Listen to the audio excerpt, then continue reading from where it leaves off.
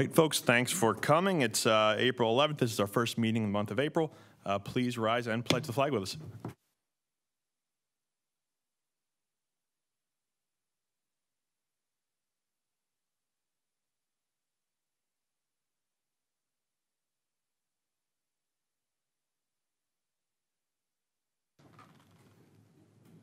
Roll call, please, Angela. Saba Al-Zayed, Amy High. Here. James Fee. Here. Megan Nolan. Here. Diane Gundrum. Here. Tony Heil. Here. Al Shank. Here.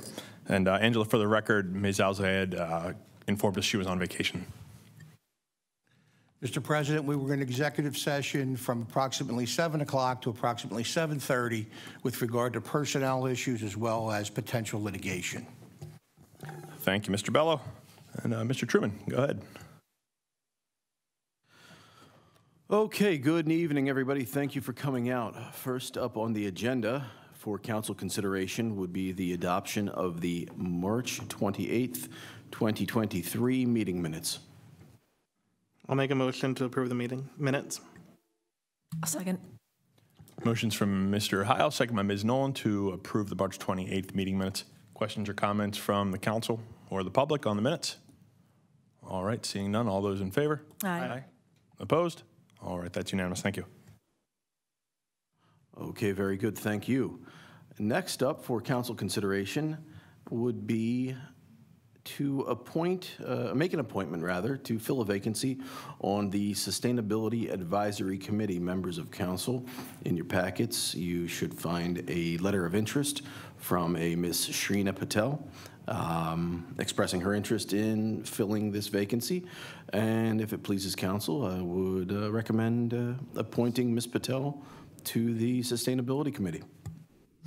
I'll make the motion to appoint Shrina to the Sustainability Committee, and I'll just like to say that she has been a friend of the committee, and I am delighted to have her join the team. I'll second. We have a motion from Ms. Nolan, seconded by Ms. Gundrum, to appoint Shrina Patel to the Sustainability Advisory Committee. Questions or comments from the public or from council or the public? And I'll second what everybody said about Ms. Patel being a fantastic addition to the committee. All those in favor? Aye. Aye. Opposed? All right, that's unanimous. Thank you. Next up for council consideration, ordinance 2023-2, executing a cable franchise agreement with Verizon. As we've discussed a couple times in the last few meetings, we engaged a law firm, a telecom law firm by the name of Cohen Law Group out of Pittsburgh. They specialize in negotiating these franchise agreements with the big cable providers like Verizon and Comcast. And adopting this ordinance would be the fruition of that relationship. They've negotiated another agreement with Verizon, and executing this ordinance would in turn be authorization to execute the agreement.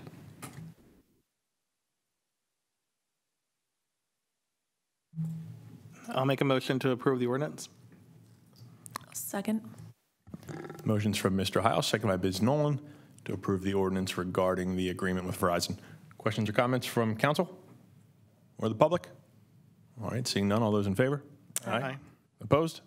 That is unanimous. Thank you. All right, thank you. And moving on for council consideration, a request from Growing Bridgeport Together regarding the relocation of the Bridgeport River Market to Rotundo Riverfront Park, as well as renewal of the license agreement between the borough and Growing Bridgeport Together for the use of borough property. Mr. Gundrum, if you'd like to step forward to the podium in the event any members of council have any questions. Members of council, I had circulated via email the request letter from Mr. Gundrum and Growing Bridgeport Together over the weekend, and if anybody has any questions, please throw them Mr. Gundrum's way. And further, I'm sorry, President Schenk. Mr. John, if you had any, a synopsis of the letter you'd like to give, that would be probably helpful for the record too. Well, it's pretty much as has been in the past. We typically have a banner placed at the location outside the entrance. We put advertising lawn signs out week before each event to help draw people in. And we also usually utilize some picnic benches as well as some trash receptacles and all from the borough. That has been in the past, as well as road barricades, some traffic cones, and I think that's it for that.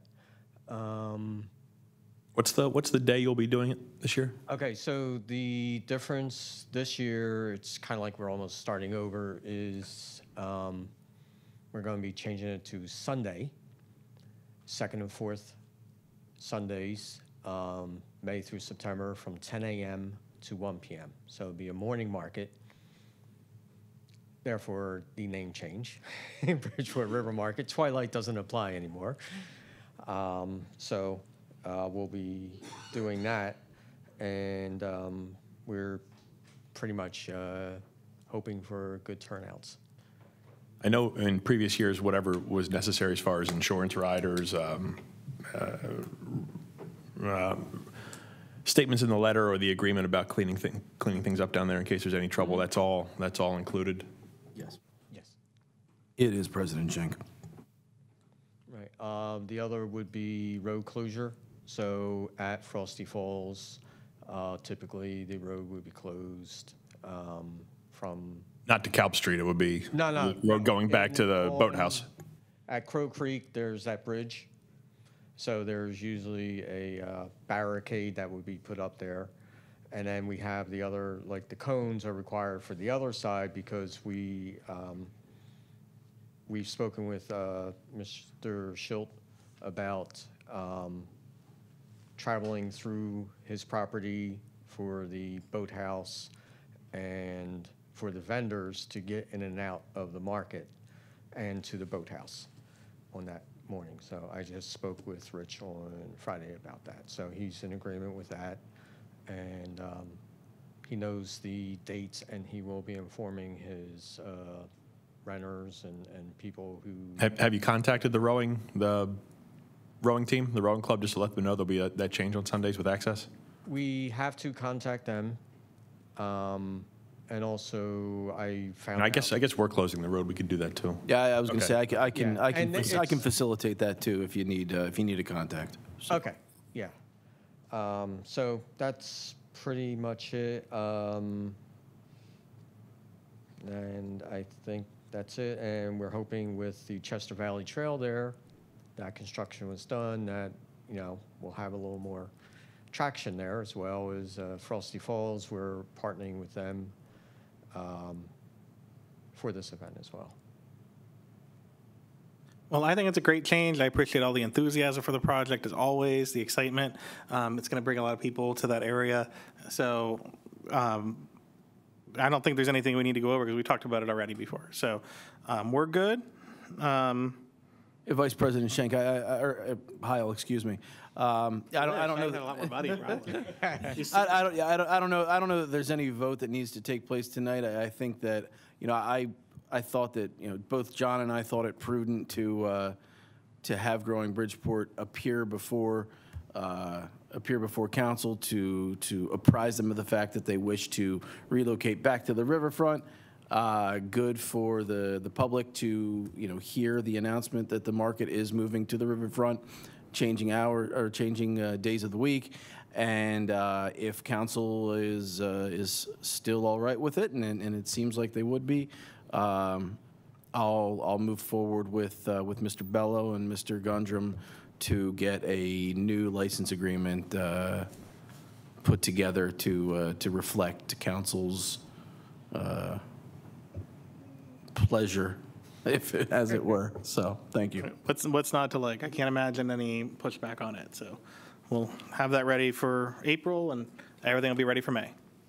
You've got some pretty good traction with vendors. We could always use more, so we're still looking. So I mean, we got some seasonal, some for the whole season, and we got some others that are here and there. So keep looking. Thank you, John. All right, thank you. Thanks, John. All right, moving forward for council consideration, Resolution 2023-10, authorizing application to the 2023 Community Development Block Grant Program. Members of council, this is a grant that the borough applies to every year and receives a grant award with pretty great frequency.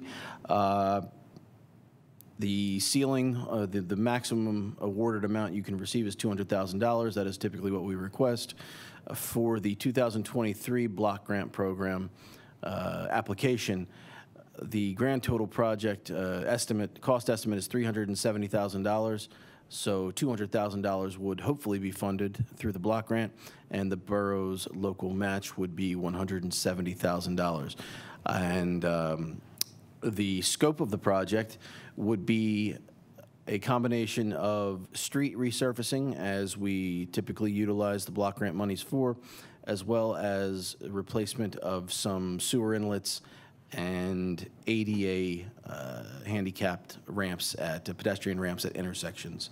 It's a total of, this year, I'll show you some pictures of the street section in question. This is Borough Line Road, which goes from DeKalb down to the Crow Creek.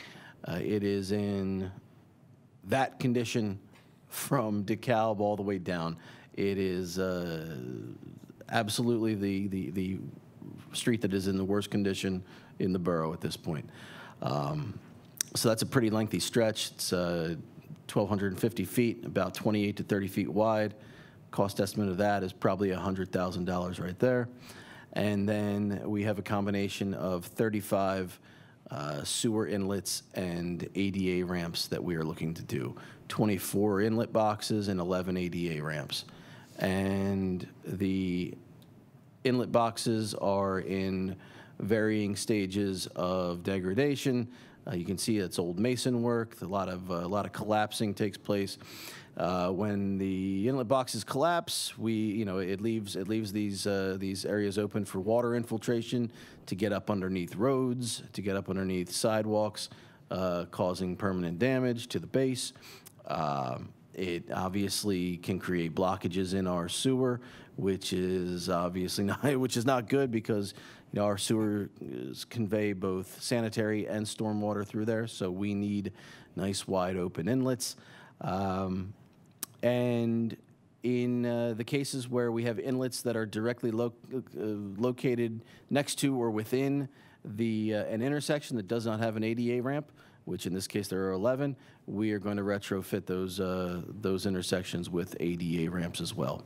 So the other of the $370,000, about 105 of it would be for Borough Line Road, and the other 265 would be for the inlets and ADA ramps.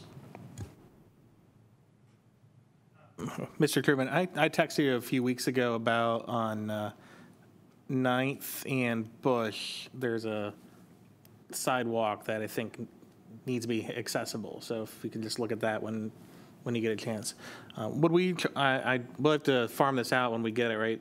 The people who, I said before, Mr. Whedon, about the paving on Front and Second, people really like the job there. We might be using them again, I guess a little bit again. Unfortunately, Mr. Heil, it's publicly bid, right. So hopefully they would submit a bid and be successful. But please let them know, people don't normally comment positive, or comment at all, but comment about the paving much. But we got really good comments on that. So if that's a quality of work we're going to get in the future, that's something I'd like to see. I've heard the same thing, and the neighbors on my block don't often have positive commentary for me either. But everybody was happy with the paving job. That's great news. I will certainly pass that on. Thank you. This is just a project map showing the locations of all the inlets in question, and Borough Line Road highlighted there to the southwest corner of town. Questions regarding our block grant application this year? Is there anything on that Borough Line Road stretch of paving? I mean, that's an area that's underwater pretty often at the bottom of that, isn't it? It certainly can be. Those culverts don't always hold the volume, and oftentimes the Crow Creek goes over Borough Line Road rather than under during times of flood or heavy rain. Yeah. However, we are working actively with our neighboring municipality to potentially come up with a solution to that problem, installing new culvert piping underneath Crow Creek. We've noticed a little bit of an uptick in water in sediment runoff and water volume since the inception of that big Toll Brothers project on the old Rossi salvage yard property, and hopefully Toll Brothers, Bridgeport, and Upper Merion can come up with a mutually beneficial solution to that culvert situation down there.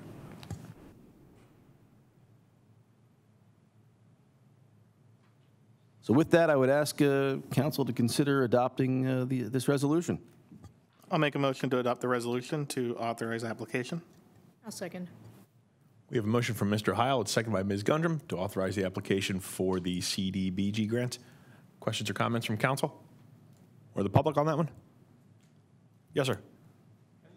Sir, could you come on up to the microphone? And if you could, just state your name and address. Scott on Prospect Street, Bridgeport. Can that CBD grant be used for alleyways as well? Because I wanted to talk about my alley a little bit today. Scott, it can, and in fact it has. You know, we just did the paving, which included Elm Alley, Cherry Alley, and a portion of Greenfield, and we applied block grant monies there. Now, depending upon where you live in town, the borough, as small as it is actually broken into 5 separate census block groups, and each of those census block groups has what's called an LMI index, low to moderate income index. Block grants are financial need based in issuance, and the block grant has to have an LMI index of 40% or greater.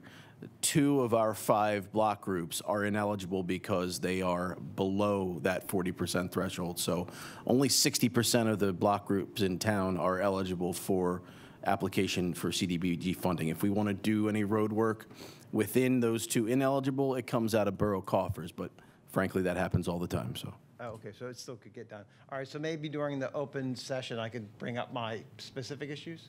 And if you could, for the record, please say and spell your last name. Oh, Bowers, B-O-W-E-R-S. And your physical address? I know you said Prospect. 429. Thank you, sir.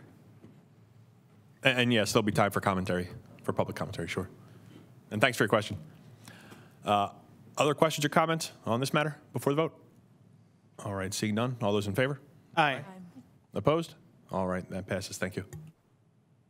All right, very good. Thank you.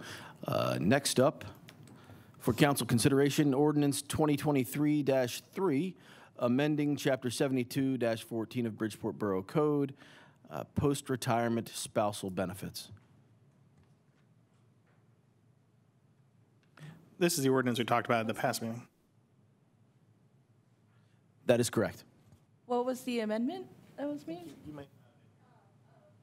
My apologies then. I don't know if Ms. High was here because she was away for. Yeah, this was one we voted to advertise at our last meeting, and it has to. Well, you know, I'll let Keith speak to it because I'll probably say it wrong. It is. We're obligated to.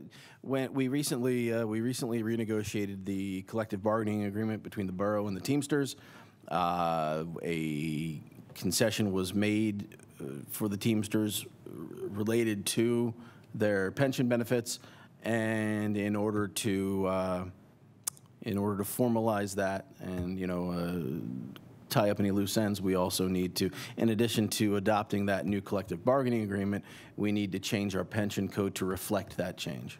And that's what we're doing here. Oh, I thought we did that already. Okay. I thought it was an additional We amendment. voted with ordinances, you have to vote to advertise, and then the subsequent meeting, or maybe 2 meetings later, you adopt then, so. Got it. Okay. I think I just missed a chunk of it there, but I understand. Completely understood. You know what's up. So I'll make the motion to pass the ordinance. Yeah, I'll second. The motion's from Mr. Heil, seconded by Mr. Fee, to amend the Bridgeport Borough Code as regards to the post-retirement spousal benefits for the Teamsters. Questions or comments from council or the public? All right, seeing none. All those in favor? Aye. Opposed? All right, that's unanimous. Thank you. All right, thank you. And then moving on to unfinished business. Are there any members of council with unfinished business for this evening? All right, very good. It sounds ominous. It sounds like an old Steven Seagal movie from like '92. Unfinished business, with co-starring Keenan Ivory Wayans. Committee reports. Any committee reports to share this evening? I'll just make an announcement for the Sustainability Advisory Committee that Saturday, April 22nd is the spring cleanup day. So I will just make this final announcement since this is the last council meeting before cleanup day. We will be meeting outside of Borough Hall in the little plaza there at 10 a.m. that Saturday, the 22nd. We'll have trash bags, gloves, and then we'll send everybody out on their way. And then we will have lunch afterwards around like 11:30 or 12-ish or so. So I hope everybody in town can come on out and spruce up town in time for spring. That's it. Thank you, Councilwoman Nolan. Any other committee reports? All right, very good. Seeing none, we can proceed to the mayor's report. Mayor Jack Sear. Great, thank you. First off, I did report last meeting that the 4th Street Cafe had just opened. Just want to report back that I was able to make a visit, and I was not disappointed. Their food is just as good as I remember from the Gateway location. So if you're a diner lover like I am, you need to make sure to give them your business. Your taste buds won't be disappointed. I don't know if anybody else has made their way over yet, but I don't know. I enjoyed it. The crab Benedict I had on Friday was delightful. As expected. Next, the Bridgeport Pet Fair is still on for this Saturday, April 15th, from 1 to 3 p.m. in the parking lot next to Borough Hall. There's going to be vendors for educational purposes and also those to just buy fun pet-oriented products from. There will be adoptable dogs from the Brandywine Valley SPCA and adoptable cats from PALS that you can meet and apply to take home. There will be a 50-50 raffle directly supporting the SPCA. You can get your face painted like an animal by our very own council person, Amy High. And in addition to that, there will also be 2 competitions for Bridgeport's dogs. Please bring your dog down on a leash and have them compete for best trick. Or if you want to dress them up, there will be a best costume contest as well.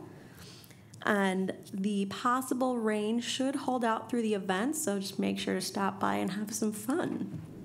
And if you didn't hear, the Bridgeport Upper Merion Little League season opener will also be taking place on Saturday. And this is earlier in the day at 10 a.m. at their field up at Bridgeport Memorial Park. I apparently have the honor of throwing the first pitch, so you can come and enjoy that. And also come and enjoy with cheering on all the community kids who will be participating in both t-ball and baseball this year, because everybody's welcome. Finally, please join me at my monthly office hours on Saturday, April 29th from 10 a.m. to 11:30 a.m. in my office on the 1st floor of Borough Hall. And that's all I have. Thank you.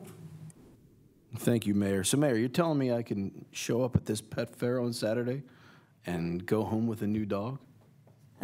I think that's the legal way of how it works, so I'm not going to promise anything. That's but pretty cool. Yeah. And what are the hours on the pet fair again? It's 1 to 3. 1 to 3. Thank you. Yep, thank you.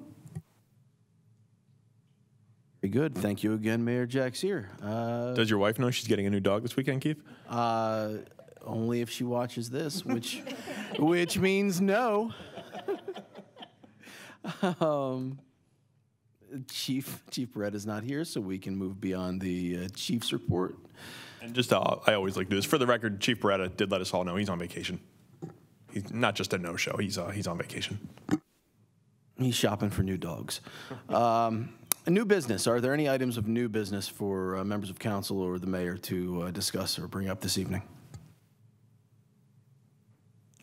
Mr. Bello, it was brought to my attention that there's new fireworks legislation from the state. Would we, if it makes any sense, to look into whether there's anything else we can do to ban fireworks in town, at some point let us know. I'll be happy to look at the ordinance. I was talking to Miss Nolan, and she was very much involved with wanting to get rid of fireworks in town, so I don't want to take all of her credit, but just want to make sure we don't forget that. All right, thank you, Vice President Heil. Any other items of new business? Moving on to open forum and announcements. Any announcements from members of council this evening? Are we soliciting applications for the Dr. Moralia Scholarship? We are. That just opened up. Thank you. Good reminder, President Schenk. This year's round of the Dr. Moralia Scholarship just recently opened. Applications are due back by, please go to the website or the Bridgeport Borough Facebook page, and you will and go under news on bridgeportborough.org. And one of the more recent headlines under news will be all the information you need if you are a college-bound senior graduating from high school, or if you are a non-traditional student who is looking to go back to college or trade school for a graduate or undergraduate degree. It is open to anybody. It's not just for high school seniors. But yes, go on to the official borough Facebook page and or bridgeportborough.org, and you can find the application as well as the rules and guidelines. And that is due by May 3rd. Thank you. I do actually have one other thing. Mr. Truman actually sent out an email to those on the borough's email list, I guess it is, which if you're not on it, you should be on it, and you can sign up on the borough's website. The Founders Day Committee has a feedback survey going right now. So if you have any thoughts on how this year's Founders Day event went, what you'd like to see in coming years, or if you want to get involved, that should be in your email. If not, you can check out the borough's website and fill it out from the link there. That would be very helpful feedback for the committee. Thank you. All right, thank you again, Mayor. All right, seeing no further announcements, we can move on to public comment. Are there any members of the public that wish to step forward and speak this evening?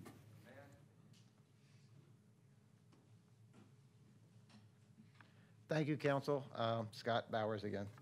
So we've been having an issue in the alley behind my house. I brought some pictures, but they might be kind of small for you guys to see.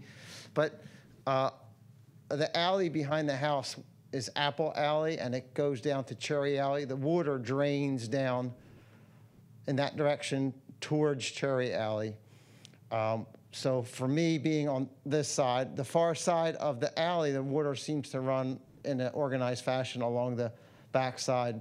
But on our side, it runs only on the near side, upstream from our property, and right about where our property is, it tends to cross over. So there's no crown in the alley. I don't know if there ever was. It's an older alley, as you know, the borough is. And so the general problem is that the water kind of tends to just kind of run and cover this whole area behind our house where all the cars travel. And this picture here was taken December 23rd, and you can see it's just kind of wet after some sort of precipitation that we had at that time. But what you'll find for some reason is that it continues for days, and by the 27th of December, the entire alley was just a sheet of ice. I don't know where the water originates from. I don't know if it's surface water, groundwater, or whatever, but it seems to originate from a point just out of the frame above the properties in this vicinity. I'm not sure. So I guess it's running down, and then it kind of pools, or maybe it pulls from the ground, and it just constantly flows. Like even when there's no precipitation, there's always water here. And in the winter, it's treacherous, and then every spring, it's a minefield. So Public Works has come down, and they come down all the time, and they fix the potholes, but they just reopen all the time, and it's just very irregular. It's much worse than the picture you had earlier. Unfortunately, I don't have access to that. But so I wanted to know if it'd be possible, maybe if the borough can authorize maybe the township engineer, the borough engineer, to maybe look at it and maybe come up with maybe a solution of some sort. Like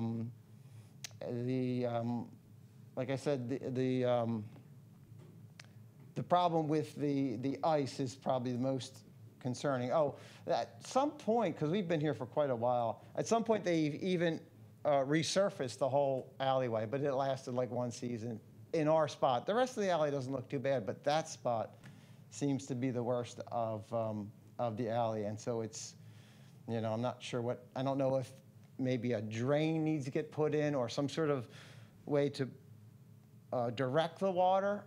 Oh, I wanted to also point out that not just for myself, but others in the area, will notice every winter that we have this sheet of ice directly behind our houses.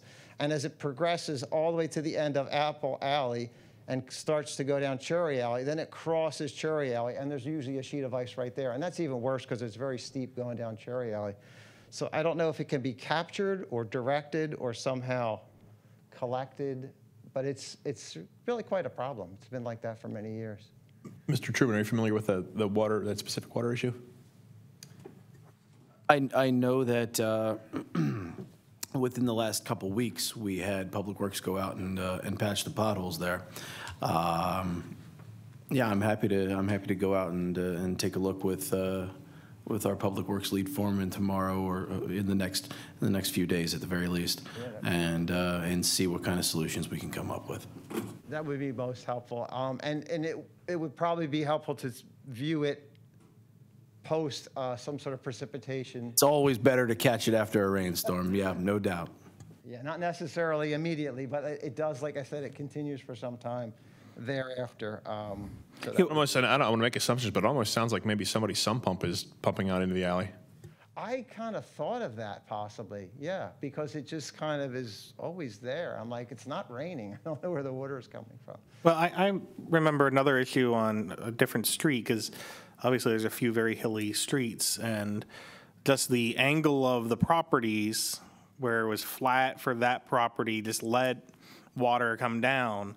And it was not an issue that seemed apparent at the time that the house was there.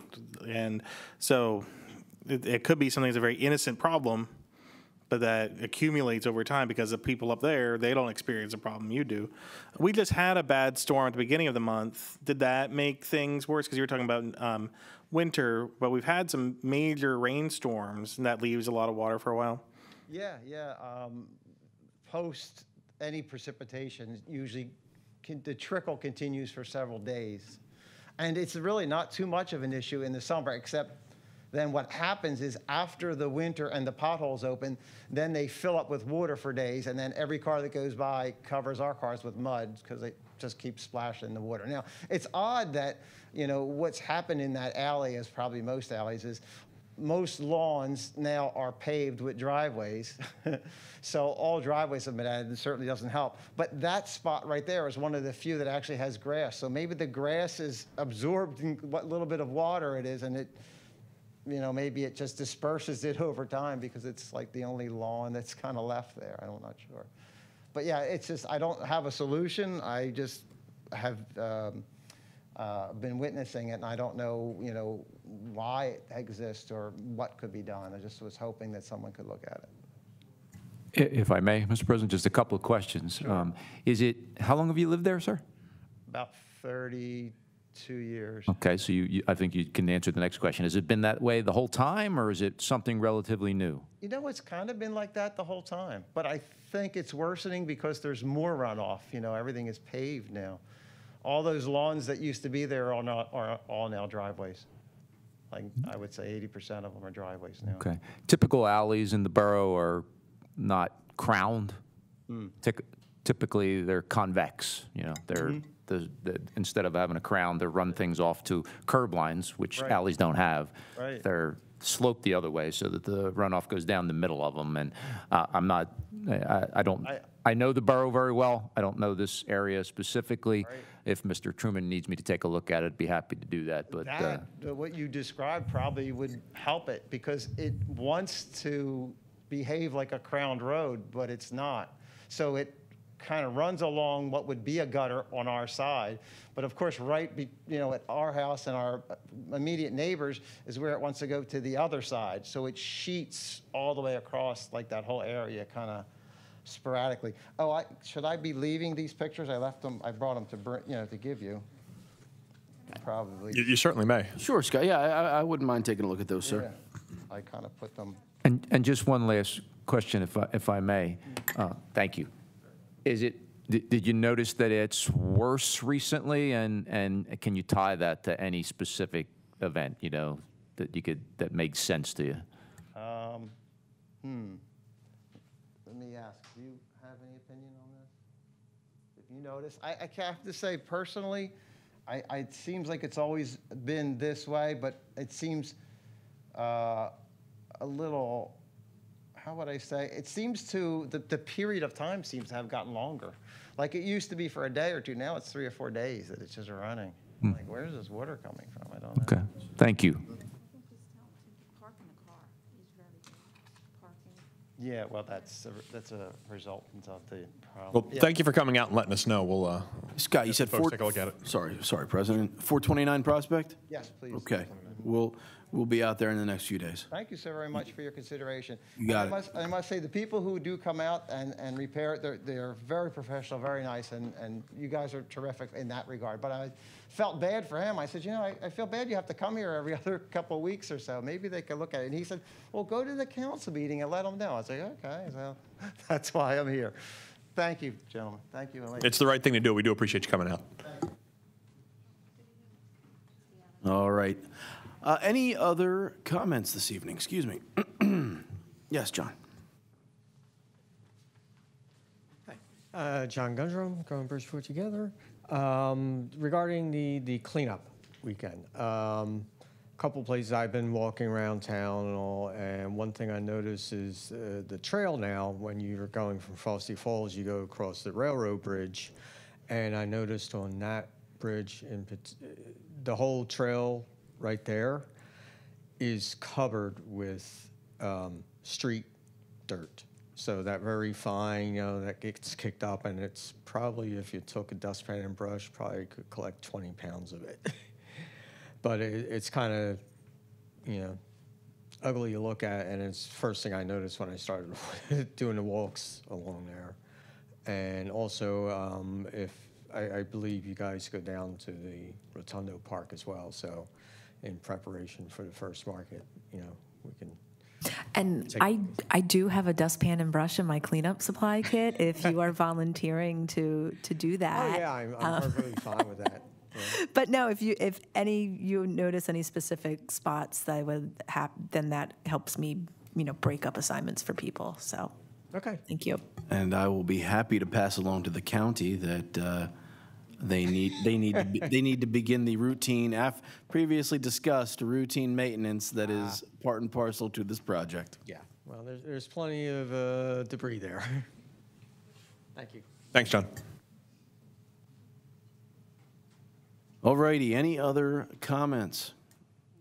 All right, seeing none, council could certainly entertain a motion to adjourn. Motion to adjourn. Second. All right, everybody, it is 8:11. We are adjourned. Thank you for coming out.